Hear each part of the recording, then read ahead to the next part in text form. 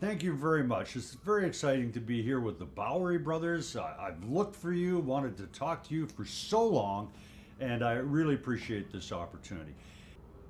When did you realize that you were adopted?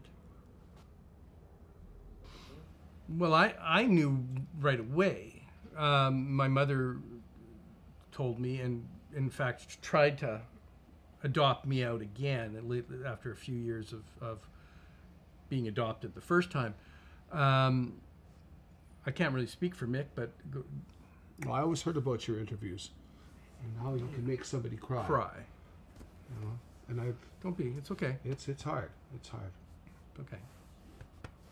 But I will hold you all night long. All those mysteries, not many clues. Working